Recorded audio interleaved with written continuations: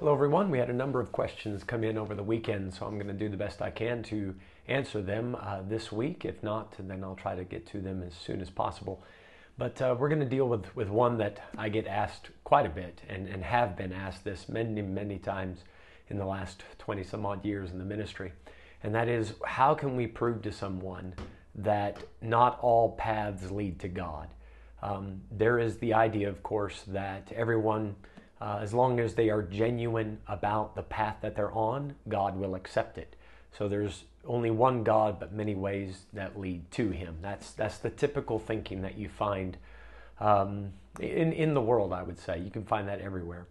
And biblically speaking, this is so easy to see in the Bible that such thinking is wrong. Jesus said, John 14:6, a very well-known verse, I am the way, the truth, and the life. No man cometh unto the Father but by me. So right there, we see there's only one way to the Father. 1 Timothy 2, verse 5 also makes this clear. There's one God and one mediator between God and men, the man Christ Jesus.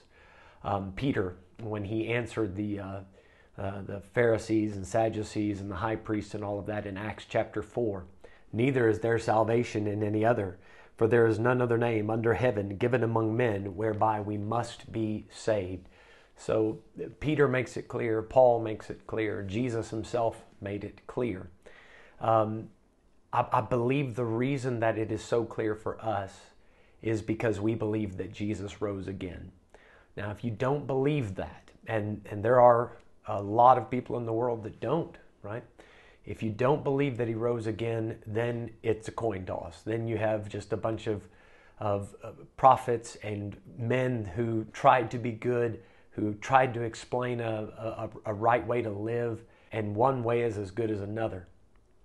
But when you want evidence for which way and which man, which prophet do we follow, well, then the resurrection clears all of that up. In Acts chapter 17, Paul was preaching to a bunch of unsaved philosophers, Epicureans and Stoics, and they were the Athenian crowd, very well educated, and they liked to sit around and talk about all the new things and new ideas. And they had an altar set up to the unknown God, and Paul saw that as a preaching opportunity. And he stood up and he preached to them about the God that they didn't know, the God that made the heaven, the earth, and made all the nations of the world of one blood. And after he gets done explaining this to them, he concludes his sermon in Acts 17:31 by saying, because he hath appointed a day in the which he will judge the world in righteousness by that man whom he hath ordained, whereof he hath given assurance unto all men, in that he hath raised him from the dead. So the resurrection gives us assurance that Jesus is the chosen person, the chosen man, and furthermore, that allows us to believe everything Jesus said about himself, being God manifested in the flesh and all of that as well. But the resurrection proves that Jesus is the only one that can give us life. He's the only one that can speak truthfully to what happens after the grave. He is the one that has earned the right through living a holy, perfectly righteous life. He's earned the right to judge us. And all of that is in Paul's statement there.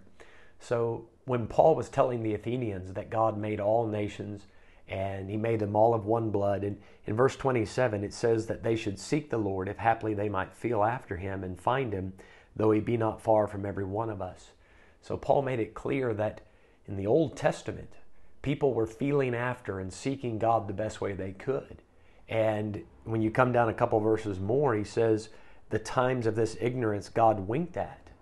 So verse 30, Paul is recognizing that in the Old Testament, before Jesus came, we can understand why one person would say, I have my way, you have yours, and let's just do the best we can according to what we know. However, that time of ignorance is over. God came down to the earth, manifested Himself in human form in Jesus Christ, and now that He has died and risen again, the command is different. It says in verse 30, the times of this ignorance God winked at, but now commandeth all men everywhere to repent. So yes, in the Old Testament there might have been some validity to that thinking, but not anymore. not since Jesus came out of the tomb. There's no doubt, no room for doubt now. The real question, I think, we have to dig a little deeper. It's not so much can we show from the Bible that Jesus is the only right way and there's no other way to the Father but Him. Biblically, that's fairly simple. But how do we get other people to recognize that? People that don't believe the Bible. And that's where you have to build a person's trust and faith in the Bible. You need to show them why you believe that it is the inspired, inerrant, preserved Word of God. You need to be able to show them what makes this book divine, what makes it special and stand out from all the other books. Now that could be a separate video. As a matter of fact, I've preached several sermons just to bring that point out. So I know that there are hours upon hours, books upon books have been written upon this, hours of preaching and teaching. So there's a lot that could be said. You can look at scientific things. You can mention how some of the biblical writers, they mentioned things that science had yet to discover. And it wouldn't have made sense to say those things when they said it. Now it seems like common knowledge, but it only took science 1,000 or 2,000 years to figure some of that out. Like the earth hanging upon nothing and being round, running water, paths in the sea, all of these type of things. And I find all of that interesting. I have no problems mentioning that stuff. But for me, the real strength of the divine proof for the Bible is in its prophecy. When these men are able to tell us about the future and in very intricate detail, not something vague like a war is going to happen or this side is going to beat that side. You got a 50-50 chance in those things. So the Bible does make those type of predictions, but it goes way beyond that. It tells us the names of kings that haven't been born yet. It tells us very specific things that's going to happen in a man's life, sometimes over 1,000 years before it comes to pass.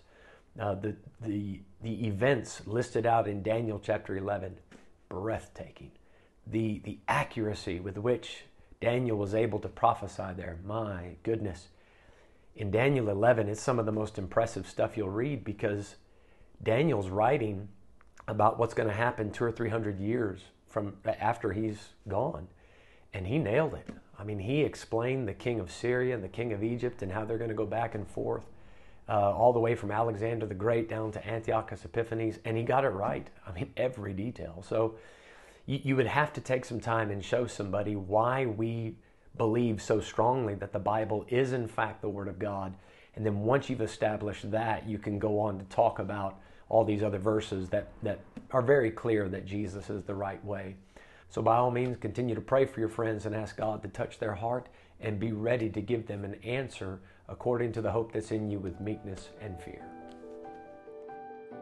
If this video has helped, you can click the like button. If you'd like to follow along with our Bible Q&A vlog, you can click subscribe.